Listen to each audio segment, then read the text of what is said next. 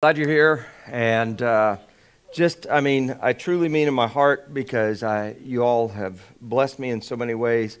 Not the blessing that the world might even recognize, but I appreciate the friendship. I appreciate the encouragement, but just your hunger for God, your desire to not just stay the same, you not trying to justify either yourself or anything else, but struggling with me, with us, even with what we looked at Sunday morning.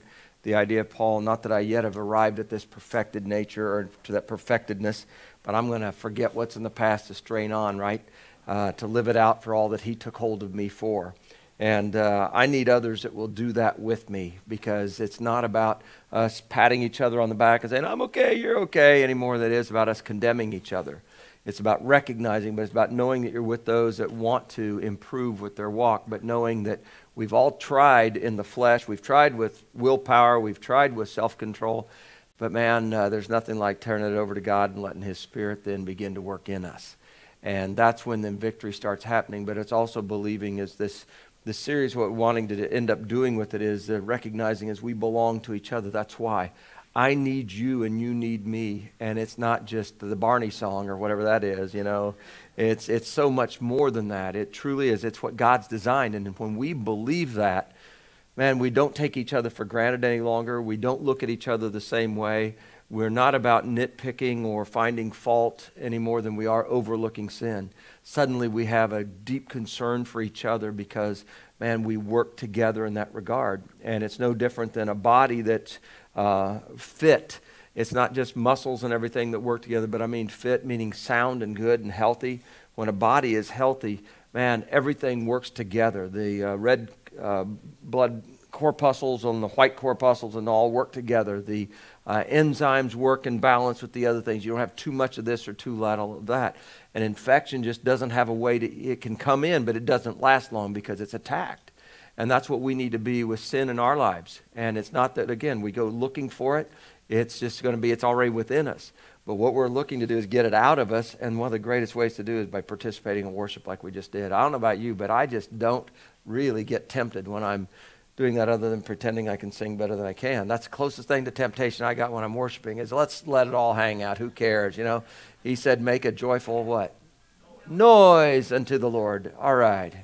Hey, it's not the chicken this time. It's all right. So anyway, glad you're here. Last week we looked at this picture of our body and being the temple. We're not our own. We were bought with a price. And the sum end result of it was, therefore, honor God with your body. We belong to him. And so tonight what I want to do is look at some of the teachings of Christ and also Paul and what they say about this belonging to Christ, that we can have in our minds what, from heaven's angle, what it looks like, and that we can begin to get in our minds in from the earthly angle that maybe sometimes it's just the awareness and go, okay, man, I buy into that. That's the way it is.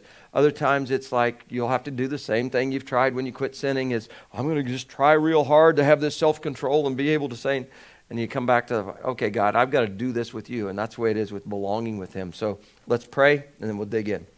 God and Father, I truly thank you for putting your love in my heart, love that doesn't look at people the same. And God, thank you for not allowing me to ever get into being religious, let alone that pharisaical religiousness that believes that everybody else is wrong and we're the only ones right. And God, within that, we don't want to be anything but balanced in your eyes and your sight. We don't want to be taking you for granted any more than each other. We don't want to be, lifting ourselves up as, wow, look at us and how good we are any more than we want to be putting you down by putting ourselves down. And so, Christ, it's in you that we seek, and we thank you for the promises the Word gives us that you are our righteousness, you are our peace. It's through you that we have any holiness. It's your Spirit that will go ahead and bring good from within and bring it to the out of us. It's that you that will help us to, Lord, as we surrender, and all you ask is we partner with you. And in doing that, we partner with each other. Thank you for your unbelievable design and desire to have a church. Not just a building, God, but no, a people that are built together, leaning upon and supporting each other just like 2x4s and nails do in homes and buildings like this. And God, tonight I pray that I might serve my part well, not just unto you, God. You don't need me at all, but for these folks here. And it's not that they need me. It's just the amazing thing. You will use me and each one of us, God, in your kingdom. And I just pray that I won't let you down nor them. And so, Lord, tonight I bow before you as your servant and before them as their servant. And I just seek that you would ordain ordain me and anoint me again, Lord, to be able to share thoughts that they may have had, questions that have come to mind, or, Lord, frustrations or otherwise. But, God, that truth could be shared. And not because I'm such a master of it, but because your truth, Lord, is the kind that outshines any of the truth of the world that we find is often hollow. I pray it, Lord, so that we can be free and free indeed, that we would no longer be held captive, that, God, that we could overcome those strongholds that in our own minds that have kept us from believing who we are in you. And, Lord, I'm thankful too and pray tonight that as you want us to belong to you, that you will give us a desire that we are glad to belong to you. As glad tonight as we will be on that day, Jesus, when you return and in all of your glory, or the night that we die, that we will be glad we belong to Christ and never look back the other way. So speak through me, speak to me, Lord. Let everybody hear as they need to hear. But God, most of all, may it be your voice and not mine. Might it be your thoughts and not mine. Might it be your heart compelling them, not mine, as we do this together to you and to your glory in the name of Jesus, the one that did die for us, our Lord and Savior. Amen. So if you've got your Bibles, let's go ahead and start over here in the book of John. Because in the book of John, Jesus gives us some pictures of belonging, some things that we could see here. And in doing so, it's not going to be the way you might think, because it's not so much about belonging to him as it is belonging to someone else. This belonging, you hear phrases with people that look at somebody else, man, those two, they belong together. Or sometimes it's not such a positive thing as we think. Those two deserve each other. It's that type of thing. But we have these different things in our mind, and we see things that work together, and we kind of begin to believe. You follow any kind of sports, there's teams that somebody just doesn't seem to fit in with. They're not a team player. And other ones, it's like, wow, is that amazing how they work together? And a good scout as well as a coach will be able to do that and bring the strengths and weaknesses together to overcome. But here in the book of John, chapter 8, one of my favorite chapters because of what it starts with, and I know I don't have time for this, but I just love this story about the woman that's caught in adultery, not because it's so salacious and everything in that regard, but again, it just shows the heart of Jesus.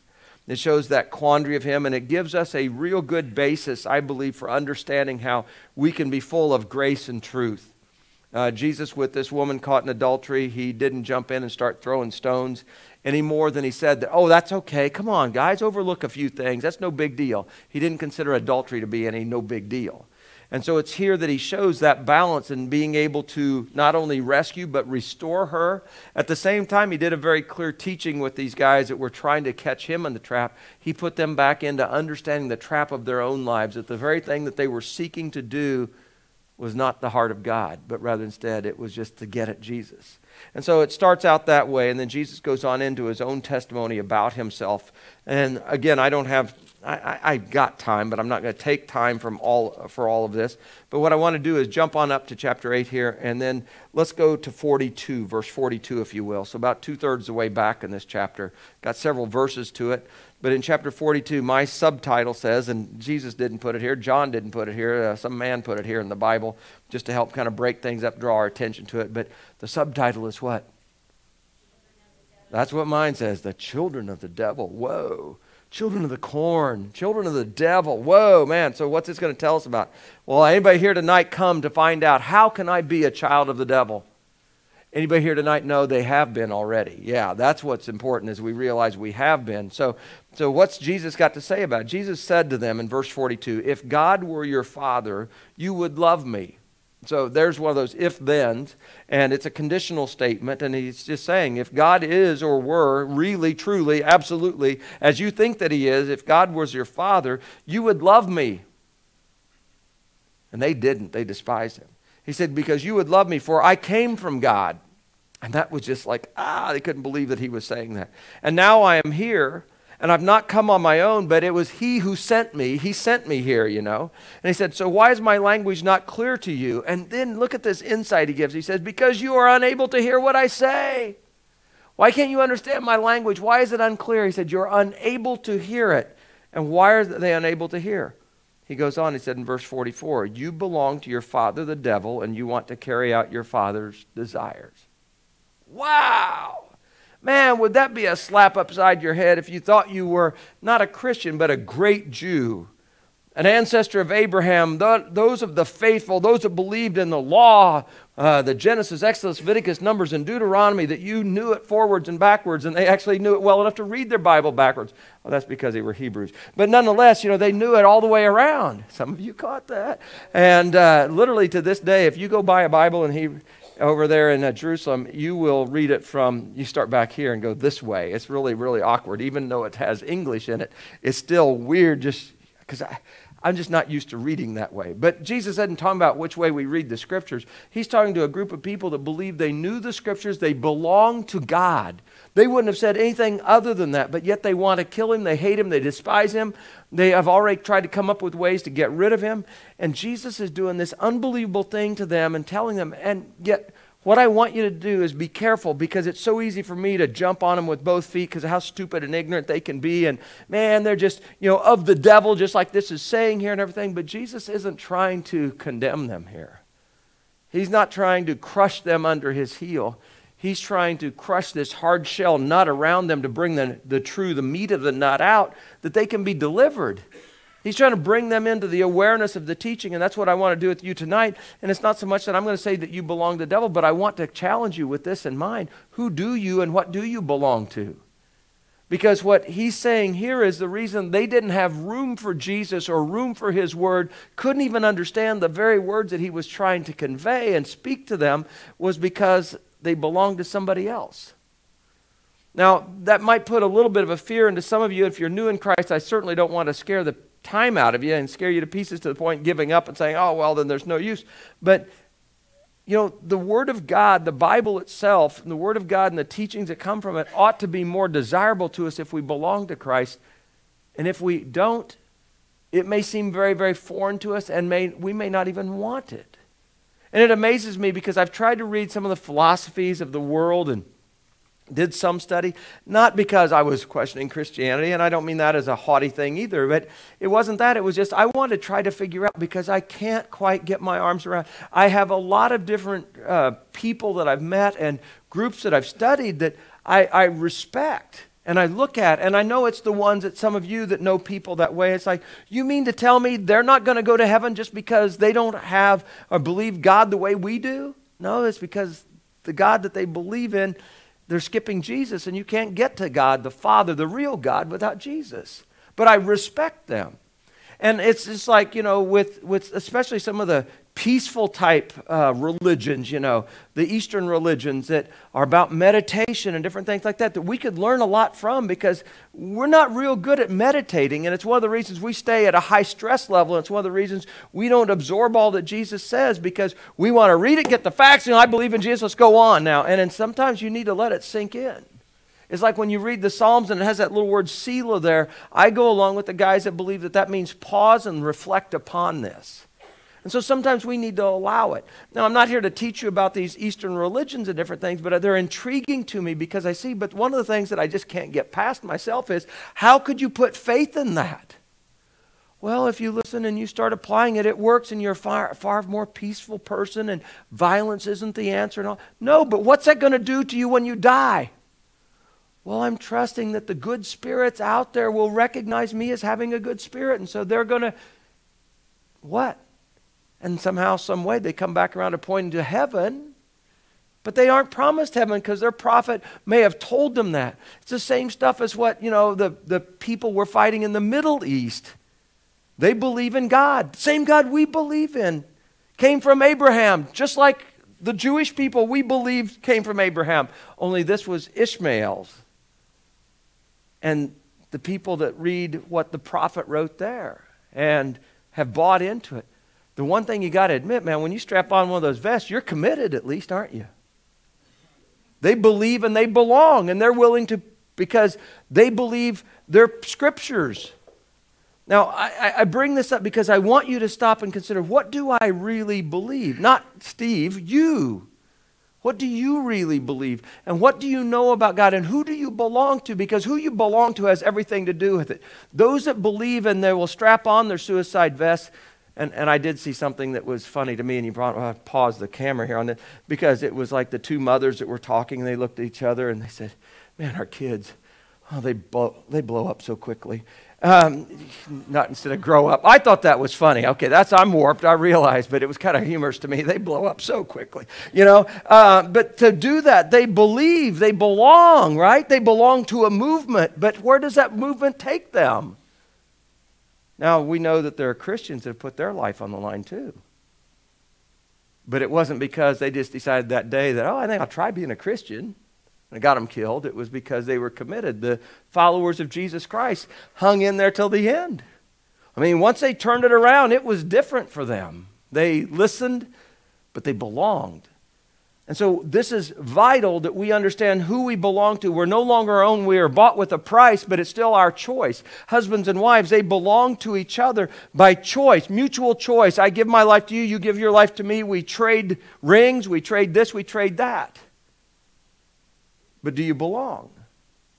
As you grow into that real belonging, suddenly you begin to understand what Jesus was talking about and why this picture of marriage is exactly what he wants to have with the church, the bride of Christ, with every one of us as Christians, that he's like our husband, is because we belong.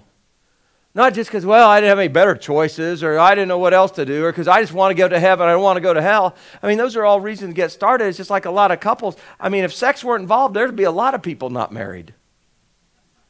Right? I mean, be honest. Thank you, Joel.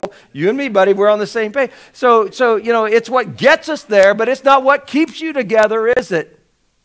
Okay, thank you, Joel. And but it's kind of one of these weird things, isn't it, when you think about it? Well, it's the same way with Jesus. We might start out because we don't want to go to hell, but that's not a good reason to really belong to him. When you belong to him, it's because you start and you see him differently, and when you do, you listen differently.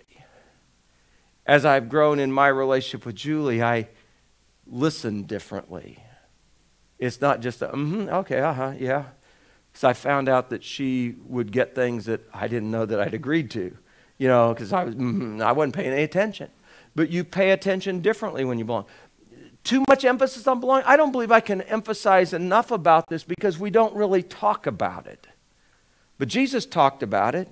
And he said, you claim to believe in God. I came from God. And yet you hate my guts. You want to kill me. I came from God. I didn't come on my own. He sent me.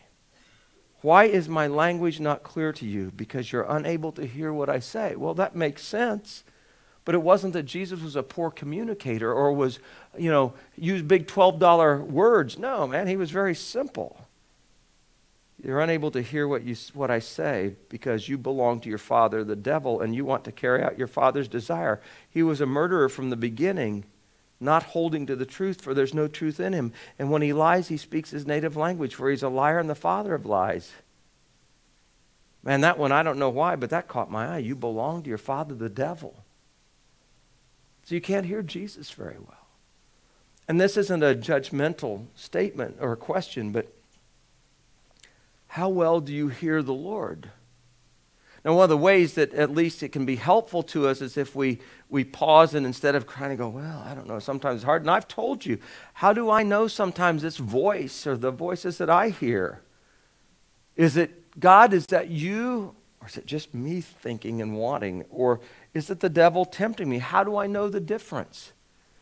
And the difference isn't only in what is being, presented or desired, but it's kind of what lies behind it. And is this something that fits in with all of Christianity and I wouldn't be afraid for the world to see? Or is this something I know I better get behind a cloak and hide things or behind the curtain or go into the darkness because it's not good? You can tell real quickly if you analyze it, but we're not good analyzers. We have an idea, have a thought, and it's like, hey, sounds like a good idea to me, and we jump in. The very thing that all of you that have teenage kids are trying somehow to communicate to your kids.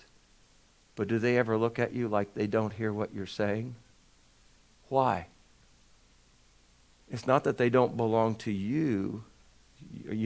You had them. You know they do. You pay for them. It's that they don't belong to you. They were yours, but they haven't given you back. They haven't embraced you back. It's been years since they wanted you to pick them up, wanted to sit on your lap, wanted you to hold them. And that's why I think it's vital that we understand that our nature then is more inclined toward the devil and these desires that aren't just on the outside and aren't just verbal communication or thought processes, but rather instead what Jesus told us clearly was that what? Sin is within you.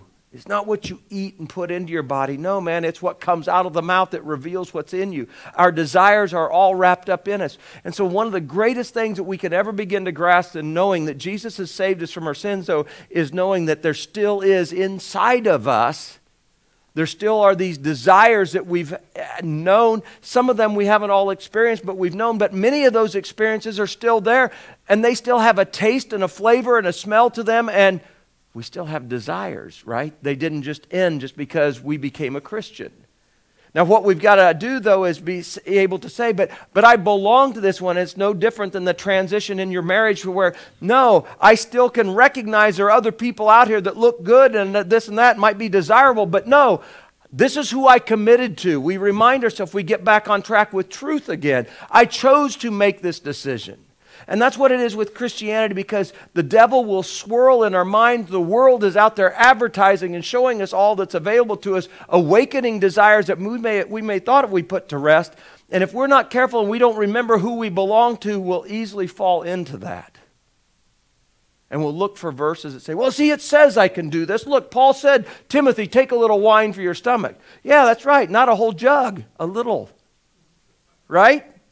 But we look for those little loopholes there that we can find, because why? We want to answer this desire. But I ask you again, who do you belong to?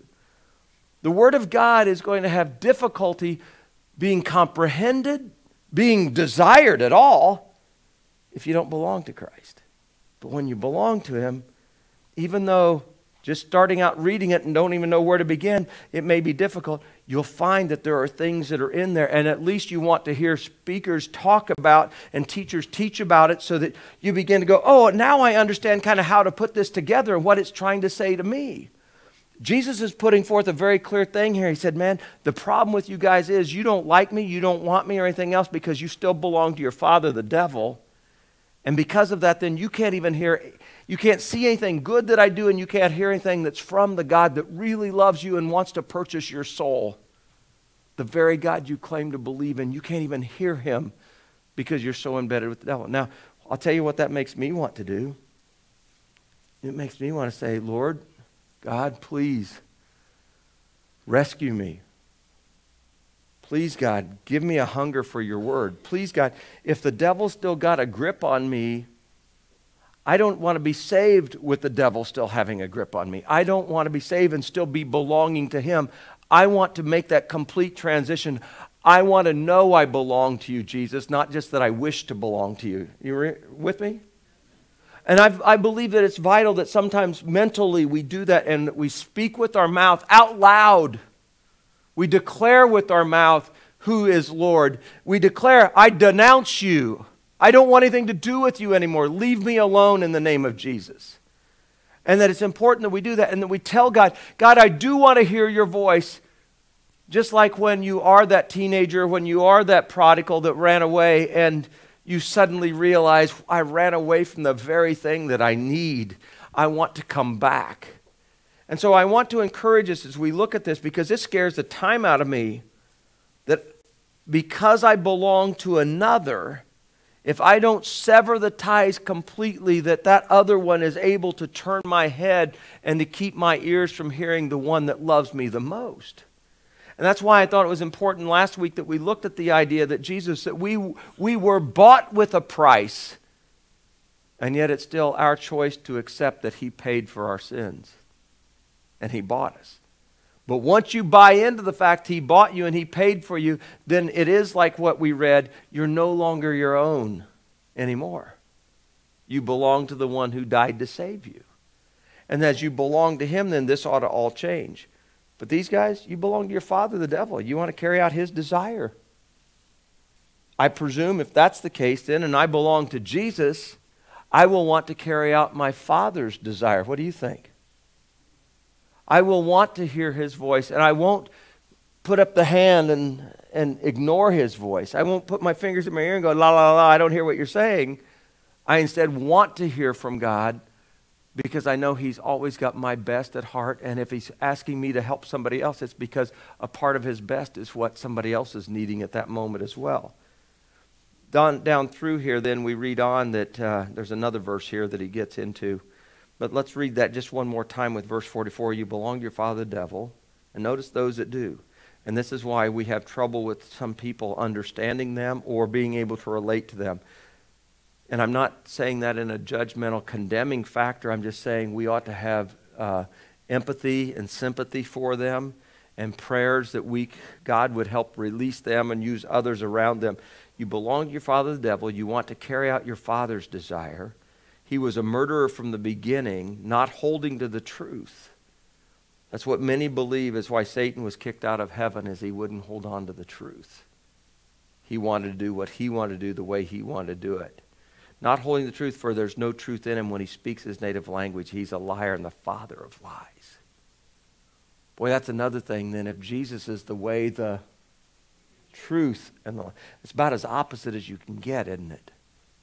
The father of all lies, even the what? The white lies that matter. Even the white lies. The ones that we've gotten so used to and justifying, and we don't even get a guilty conscience over. We ought to be about the truth. Man, it's difficult. But Jesus is the truth. And so I want to get and separate myself as far as possible away from that. What about you? And then we read in verse 45, yet because I tell you the truth, you don't believe me, because you're so used to the lies, and you've made up your own lies about who you are and what's right. Can any of you prove me guilty of sin if I'm telling the truth? Why don't you believe me?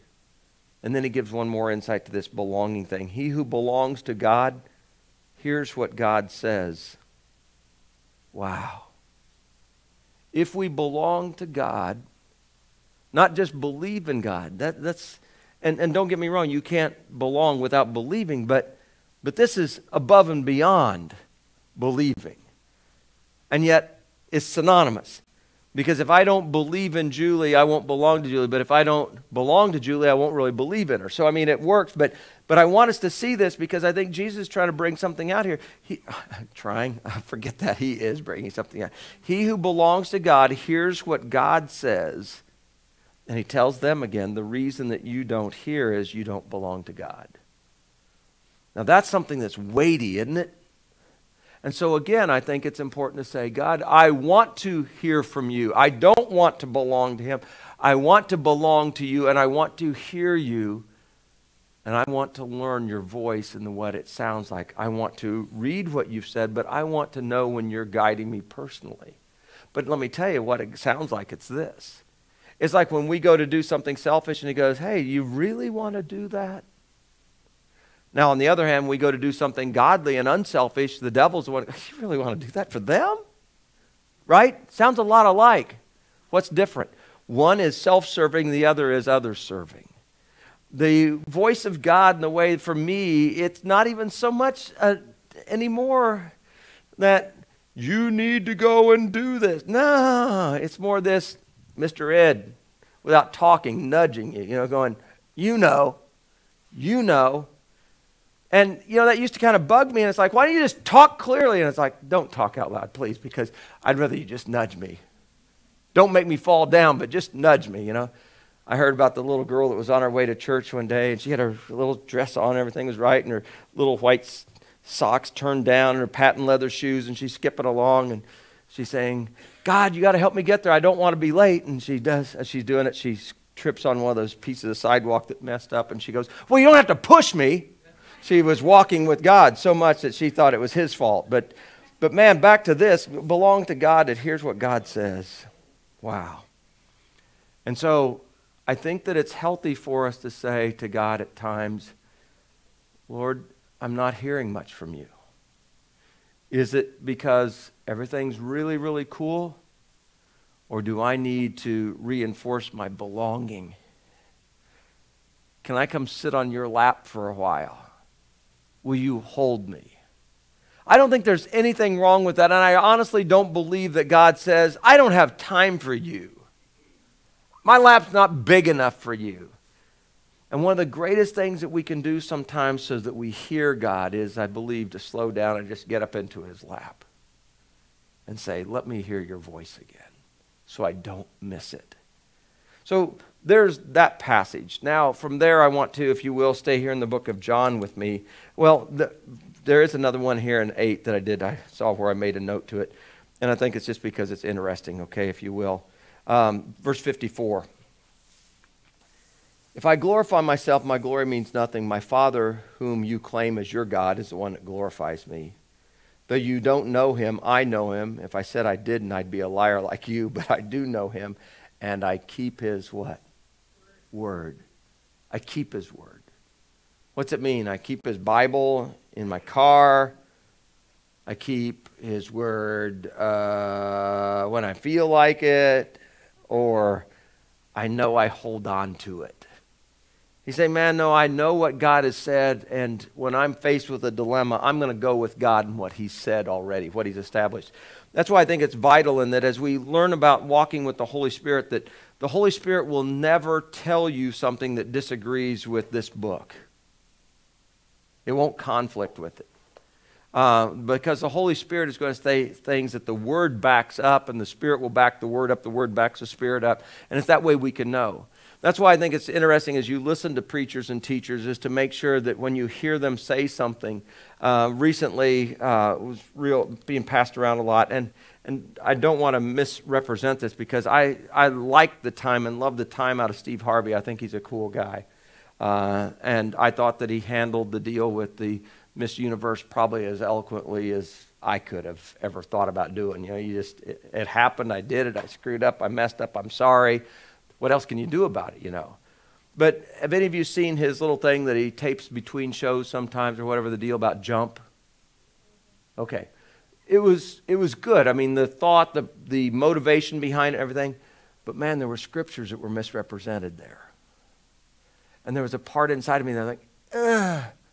And in saying that, I'm not speaking against him because somebody probably told him. The other thing is, there are times that I've said something and said it was in Romans where it wasn't Romans, it was another passage, so it could have been even as simple as that. But in saying that, I'm not trying to say, so let's become sleuths that go out and check up and see, but I do want you to be like the Bereans, and we put these scriptures up here, not because you have to turn to each one of them, but so you can write them down and go back later to see if what I said was really in the Bible. And so you can read for yourself and make up your own mind, this is what the Bible says. And so that's the concept of giving you this. It's not, you've got to, if you're a good Christian, you'll read all these passages while I keep talking and talking and talking. That's kind of hard to keep up with. But instead, it's about that so that you can go back and check, because in the book of Acts, it says that the Bereans were of noble character because after listening to Paul, they went home and they searched what? The scriptures to see if what he said fit with them. Now, I think this is crucial within this, and that's what Jesus says, I keep your word. God, I keep your word. Your father Abraham rejoiced at the thought of seeing my day. He saw it and was glad. And then they make all this up of him. But I just wanted to point that out, that a part of belonging to God, like Jesus belonged to God, was he keeps his word. And that's where we go over here to John chapter 14 and 15. In John 14, now these verses aren't going to say anything about belonging. I shouldn't say they don't have any of the context of it. It's not that. I just wanted to point out to you, because we're on the way to 15, that while we're here in John 14, I want you to see this and how many times Jesus emphasized and put together this hearing God, but not only hearing him, but what? Also believing, which meant you would obey. The old hymn started out, or the chorus was word that begins with a T. Trust and obey, for there's no other way to be happy in Jesus but to trust and obey. In our day and age of rebellion, I think it's vital that we curb our human and our American ways, and that we make sure that we do not only hear, but we hear, we believe, and we obey. I've done 500 or so weddings, and in that I get people oftentimes that say, you don't make us say obey, do you? I said, I'm not going to make you say that, but you will someday. You don't have to put it in your vows. It'll just happen, you know. But the obey part, we kind of find ourselves, wait a minute, no, nobody's going to tell me what to do. But I want you to see what Jesus had to say here. John 14, okay? Verse 15, first of all right? John 14 and verse 15. If you love me, you obey what I command. Wow, now he doesn't just talk about belonging. He's talking about not just hearing. He's talking about what? Loving.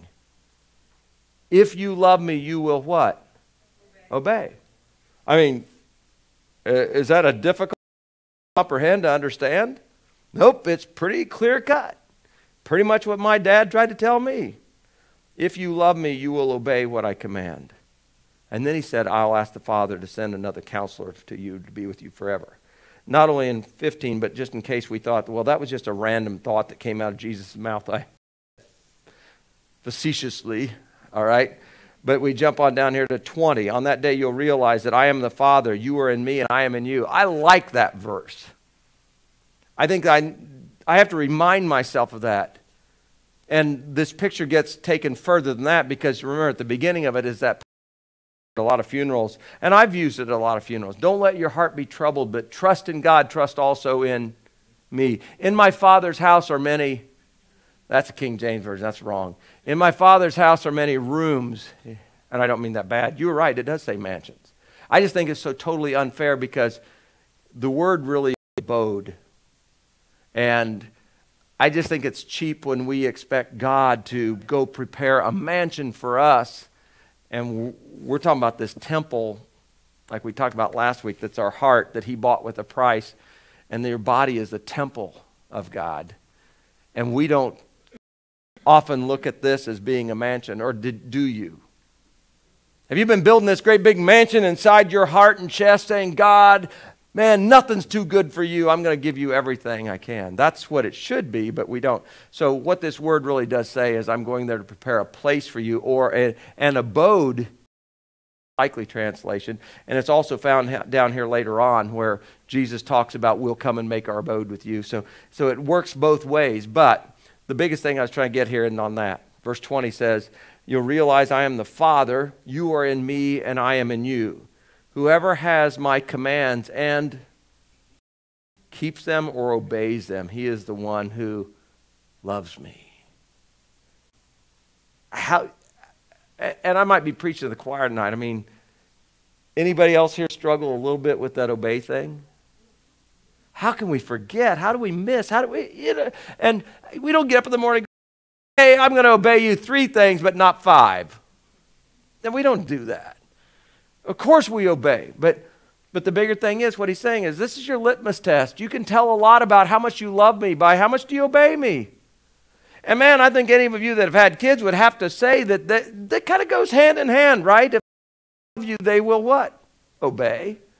And yet we don't give God that same dignity. And just in case you think again that Jesus is just maybe slipped up a couple times, read verse 23 with me. This is after he talked to Judas. Or Judas spoke to him. He said, if anyone loves me, verse 23, anyone loves me, he will obey my teaching. My Father will love him, and we will come to him and make, here's that word again, our home, our abode, or our mansion, if you want to use that with him. But that is the exact same word as was back up here in the first 2 or 3 verses. Exactly the same Greek word. That's why I'm saying it's not fair to put mansion up here if you're not going to put it down here. And why by that is, if I'm expecting Jesus to prepare something for me, then I'm going to at least do my best to prepare something for him. And it's not just going to be a place. I want it to be a mansion for him, right? But that's what the Father promises. If you love me, you'll obey my teaching, and my Father will love you for loving me. We will come to you. We'll make our home with you, with anyone that will love me and obey me. He who does not love me, verse 24 says, what? Will not obey my teaching. Now, backing up. So we got love and obey, but back over here, remember Jesus had told these guys, he said, you don't belong to me, so you can't even understand what I'm saying. And I think that's bad, but I think it's worse to say, I belong to you, I don't care what you're saying. Right? and that's what we claim. I'm a Christian, I belong. Then it's simple. Build up the love. So once again, what do? We open up our mouth and we say, Lord, I must have offended you 1,000,000 times. I don't focus on being obedient. I expect you'll do everything you said you would do, but obviously I don't love you as much as I need to. Will you help me? I want to purpose in my heart to love you more and to obey you more and to know you more, to belong to you. Will you help me? Will you help me to realize when I'm disobeying you so that I can stop and repent soon instead of being oblivious to it? You see how important it is to have this walking, talking, breathing relationship with Christ?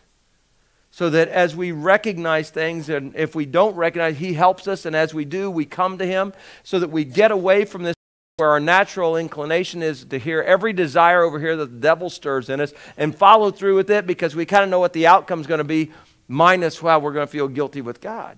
So let's just start building this relationship with Christ to the point that we admit, Lord, I just don't love you enough, but I want to. I want to love you more. I want to wait till I get to my deathbed to profess my dying love for you when I know it's safe and I can keep it. I want to love you before I ever get on that deathbed. And the way we do that is by dying to ourselves. Now, as you jump over with me to 15, I want to say one more thing, and it's because this, and you know I've said this a couple of 100 times without exaggerating. In Matthew, I believe it's 7, Jesus talks about the wise and the foolish. The wise man built his house upon a thought it was a trick question. That's right, on a rock. And Jesus just happens to be the rock. The foolish man builds his house upon the sand. The moral of the story is the storm comes on both of them. Which one stands? The one that's not on the sand stands, but the one that's on the, or it fails, excuse me, but the one that's on the rock, it lasts. It's able to endure. And Jesus sums all that up by saying that what? What's the wise man do? He hears my word and he obeys it. That's the difference between the wise and the foolish. The foolish man that built on the sand heard his word the same as this guy over here. It's forgotten in that. Do you see how the devil has dulled our senses down to, we know the story, we know it's the one on the rock, so we ought to lay our foundation on the rock, don't build on the sand, and none of us, we all want a beach house, but we're not going to build on the sand. And that's not what Jesus is really talking about. He's talking about its obedience. The heart of obedience is, in fact, wisdom, is, in fact, what lets you last and stay and remain and endure the storms. So I want you to consider in your life that, man, as these storms come about, and whether it was, you don't have to hold your hand up, but weren't some of you afraid heard the thunder and the lightning? Fear came and gripped you. Was my wife afraid because I'm driving in it? She tells me to slow down. I said, I'm not going to slow down. She had the fear of God in her. But, what do we do in the midst of the storms? Well, just whether or not you've heard and obeyed, because if you believe, you're obeying God. And you don't have to fret about the storms because you've got all of His word to relax upon and to take assurance in. But if you're building on your own fun sand life on the beach, and the storms come, you got something to worry about. But those that are embedded in the Word of God, and the Word of God is in them, and I don't just mean that they can quote the Scriptures forward and backwards. I'm talking about the ones that have read and take it to heart and apply it to their life and confess when they mess up. Man, I'm telling you what, fear begins to subside greatly. Because your confidence in Christ is built because there's nothing between you other than love and respect and obedience by desire. Not because you have to, not because you're knuckling under. Chapter 15 then. Jump on over to verse 19. I'd really like to preach on this whole chapter, but we don't have time for that. So actually verse 18 kind of leads into it. The world, what? Hates the disciples. Oh, front page news, man. It's not actually front page, but it's over here on one of the side pages. World hates the disciples. Oh, moral of the story, don't be a disciple then. The world will love you. That's what Jesus basically said. If the world hates you, keep it first. If you belonged to the world, and that's past tense there, or current tense would be if you belong to the world, it will love you as its own. As it is, you don't belong to the world. He's speaking to those disciples, because I've chosen you out of the world. That is why the world hates you. Did you know that the litmus test here then for finding out about where you're at with the world is how much does the world love you? And what he clearly says here is if you love me and you're attached to me, the world is going to what? Hate you. Going back in another passage where the word hate is used, Jesus says you can't serve masters, because you'll either love one and hate the other, or what? You'll be devoted to one and despise the other. So the world will despise those that truly belong to Christ. People of the world will despise those that truly belong to Christ. They'll do whatever they can, but a part of it should be because our light is shining enough that it lets their darkness kind of come out. And I'm not saying that because we try to do that and judge them. No, it's just Jesus will do that to people. But I think that's real vital. As you're building then your understanding of belonging to Christ, then don't be surprised if the world doesn't love you the same way it does. Your friends that you had before Christ will suddenly find you very peculiar. They will look at you. Well, what happened to you? You used to be so much fun. And they will lead you to believe, and it sounds like a voice that's compelling, and say, why don't you come and do what we used to do? And what you need to do at that point in time is be able to go, high five Jesus on the side. We'll talk about this later, but no, I'm content with where I'm at. I don't want to go back to that other life. But if you become a Christian and the world still embraces the same as it did, I would question my Christianity. I'm not saying I'm going to question your Christianity. I'm just saying you should question your own, because it does make a difference in the world. Jesus said, if you belong to me, the world will hate you.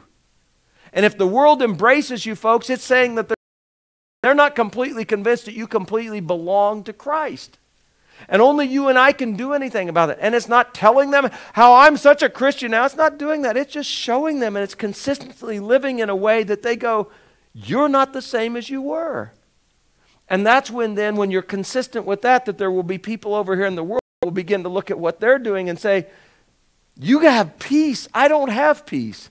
You seem to be content. I'm not content. You have no regrets on Monday mornings. I have regrets. What's different about us? I want what you've got. That's the way it's supposed to work.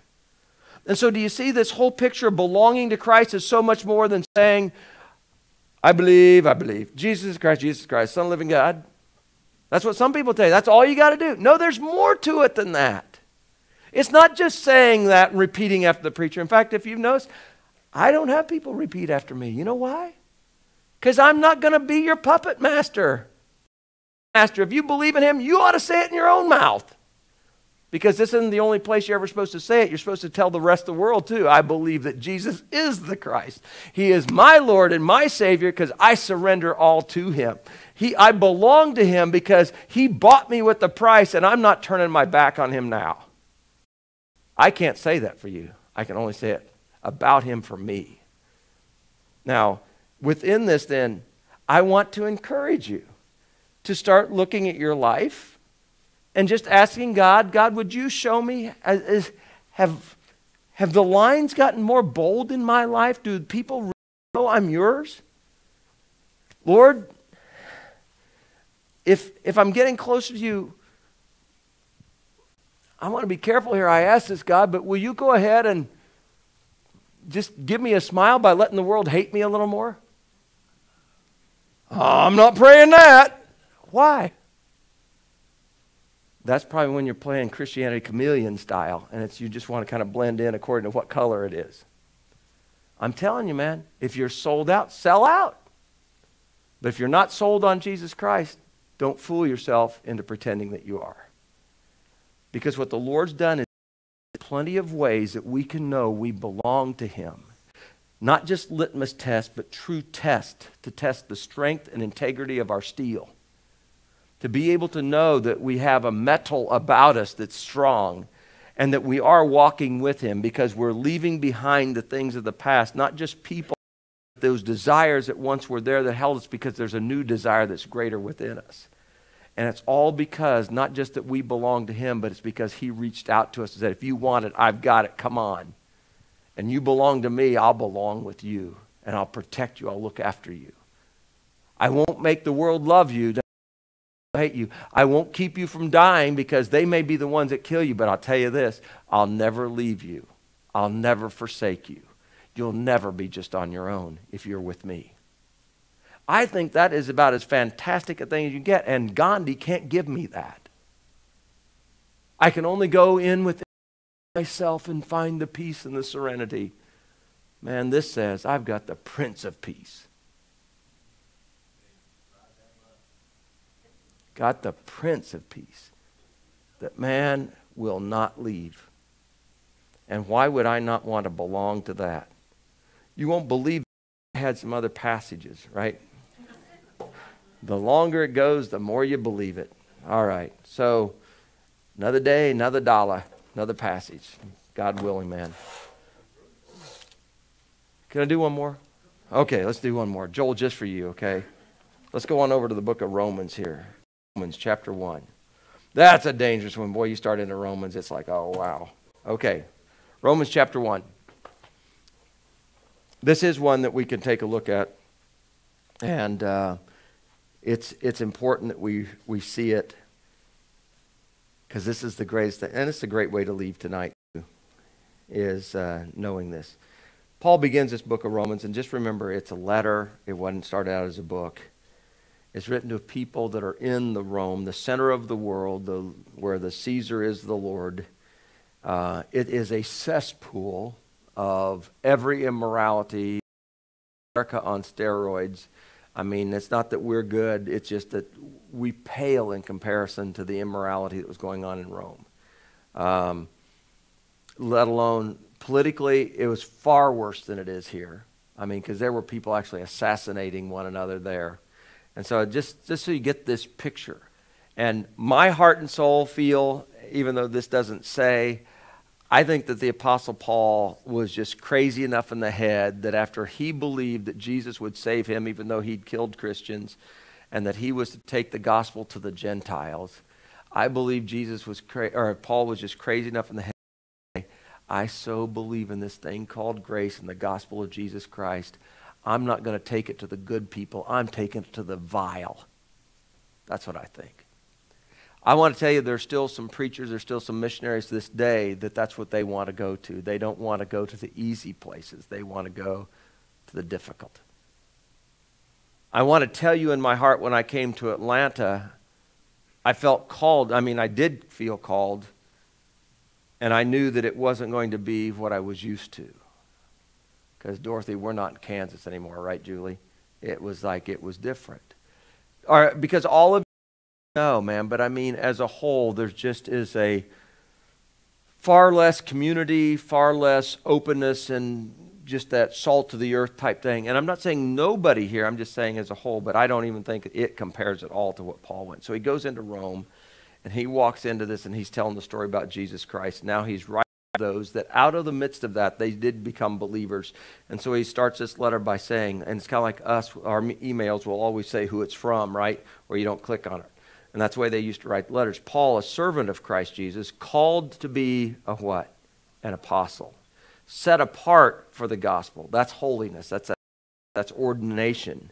Being ordained, set apart for the gospel of God. The gospel he promised beforehand through his prophets in the Holy Scriptures, talking about the Old Testament, regarding his son, who as to his human nature was a descendant of David, but who through the Spirit of holiness was declared with the power to be the Son of God, resurrection from the dead, Jesus Christ our Lord. So that's what Paul puts into place here, and he's saying, man, this is what I stand on, shoulder width apart, man. I'm ready to go into the world with what I've got. I believe in Jesus, okay? I belong to Jesus. In verse 5, he says, through him and for his name's sake, we receive grace and apostleship to call people from among the Gentiles to the obedience that comes from faith. We were given this calling of God to call people to an obedience. And the obedience comes from what? Faith. Much like Jesus said, if you love me, you will obey what I say. And that's what he's saying here, only it's in you'll obey what I say. But now, here's the cool part. And you also, and we get this because Jesus told his disciples that when they went into the world to be making other disciples and teaching them to observe all that he had told them. So when we read the book of Romans, it's not like taking an Old Testament passage that was given to the Jewish people or people at a certain time or a certain prophet. This is us taking the New Testament that was given to all the church, all the Christians. So he said, now verse 6, notice this, and this is what I want you to go home with tonight. You also are among those who are called to belong to Jesus Christ. You say, all that for that? I'm saying everything. You're called to belong to Jesus Christ. And what I want to close with, have you answered the phone?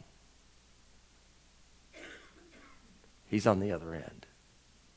Hey, I died for you. I'm leaving you a voicemail because you never want to.